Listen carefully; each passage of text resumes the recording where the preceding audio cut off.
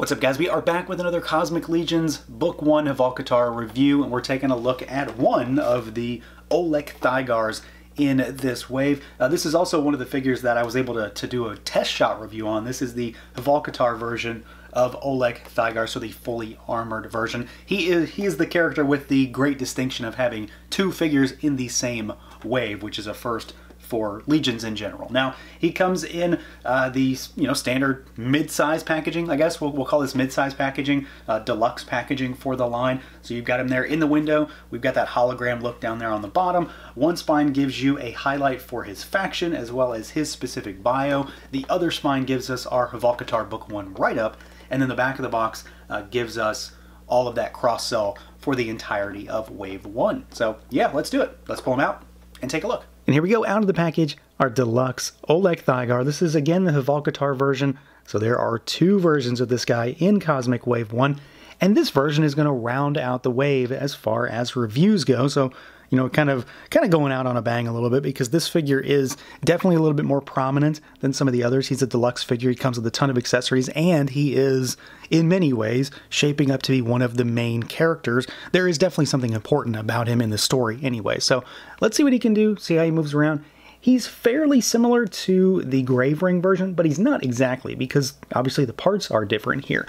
This is essentially, you know, the Grave Ring version of Olek with some bug parts and with some sentry parts, things like that, because there's a lot of part sharing between those figures.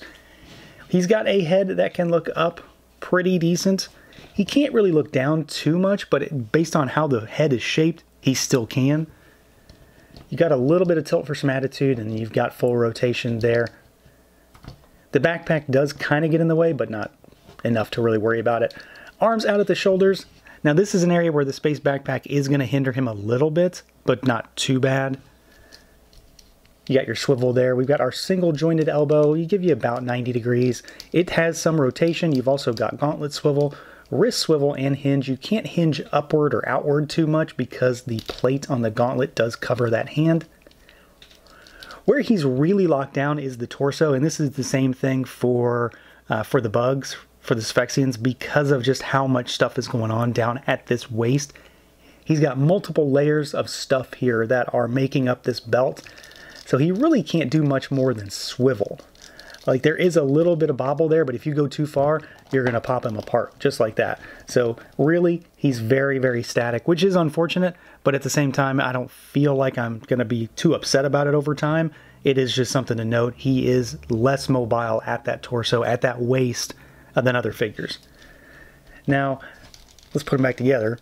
As far as the legs go, they go out pretty much all the way. You do have to get these sort of like stirrups up and out of the way. They kick forward about that far too. This is all rubbery. You're just gonna have to watch how you move it. They kick backwards. You've got your thigh twist up here. We've got our single jointed swiveling knee, and that's about 90 degrees.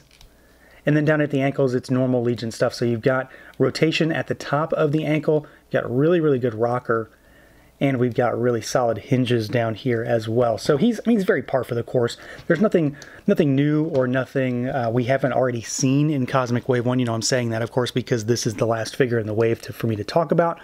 But this is stuff I've already experienced at this point. These pieces are not new to me with this figure. The only real downside to what he can and can't do is going to come with that waist, because again, he really can't do much. You can swivel and that's about it, and if, as you saw, if you push him too much, or really any at all, he is going to sort of pop apart at that waist because of all the layering going on that makes up this belt system. But the visuals on this guy make up for any shortcomings with articulation for me, because I really feel like he has something a little bit extra here, and it doesn't really come across that way because, you know, when you line him up with the other non-Legion builders, he's very par for the course, and that is to say he's covered in detail, covered in paint, but something about this color scheme makes him seem a little bit more, I don't know, gaudy than some of the other figures. This blue and orange combination, I mean, I'm definitely a fan of that color scheme to begin with, but the way they've accented this armor, because again, this is all reuse, really. I mean, I guess it's not reuse, they all intended to do this with Wave 1, but it's really reuse across other figures. So he doesn't have a lot of unique armor, so to speak. You're not going to see a lot of stuff on him that's necessarily unique outside of his belt, which is an Olek thing right now. But I really, really love this color scheme. all the metallics, this blue and the orange, because of course blue and orange go together really, really well. So they pop and they contrast against each other very nicely. But the usage of the Sphexian torso with a different, emblem piece in the middle there, with the, the normal armored arms and legs that we've seen so far, I think look fantastic. I really like these feet that he has. Those look really good, sort of, mecha feet that he's got down there. And then of course just the slight usage of some non-armored parts for the legs do work really well. So you've got these orange, just sort of pants really that do have a little bit of a wash on them to bring out some of that textured sculpt that's in there. But the color scheme, the mix of parts, and the patterning on these colors in particular really work. The way that they've, shaded in some of like the textured pieces here, the way everything is layered with the orange, the grays, the blacks, and the blues absolutely pops. Looks so good. I love the belt that he has. I mean, it's the unique thing across the Olek figures is having this belt. So there is extra stuff on here in terms of like the pieces, like the stirrups, whatever you want to call them, the big old cod piece that hangs down super low. So it is really different and unique across the other figures. He does have the space backpack on, and this is a figure that you can take it off. Like, it's removable just like any other figure, of course. This is one that is probably not going to be one you're going to want to take off, because of what they do to make him seem a little bit bigger is give him a bigger neck. And as a result, if you take that off, he's going to look kind of lanky and kind of weird. But this is easily the coolest looking of the backpacks to me because of the color scheme. This metallic blue, the sort of slight shimmer in that gray, and then the orange absolutely works. Looks fantastic. I'm really happy with that. Again, you could take it off and put it on a different figure if you wanted to just give them a splash of color as well. And then, like I said, he does have a different system for what they did to make his presence seem a little bit more impactful, is they gave him a different neck. So this is actually a separate piece. You can take this whole thing out, and it does give him an elongated look. So he's got a taller neck, he's got a little bit more space in between his torso and where the actual bottom of the head starts. So it does make him look a little bit lanky if you take that backpack off, but he looks really good with it. It fills up that space really nicely when you have the neck there. And then he's got one of the cooler head sculpts in the line so far. I really like this design for, him as a character or him as a species. I really like this, the little emblem on the forehead, all of the shading, all of the wash, tons of detail, all of that scaly, craggy texture. And then again, more of that orange and the blue contrast. And this head is also, of course, different from the Grave Ring Olek, where he sort of changes while he's in there. And he gets like a little bit of a difference when it comes to the horns and the things that are trailing off the back of his head. So this is kind of like, the earlier version. And then the Grave Ring is what he sort of becomes, or as he sort of changes and becomes a little bit different. So just a, through and through, really awesome look. Excellent mix of parts, and just tons of great paintwork. It's normal Horseman stuff, but it's no less exciting to see every single time we get a new figure. Now for some size comparisons, let's do some other cosmic figures. So we've got our Grave Ring Olek here on the right, and you can see these are very similar figures. I mean, from the waist down, they're almost entirely the same figure. Hands and feet are different. Of course, the arms and the torso are different, and then that head.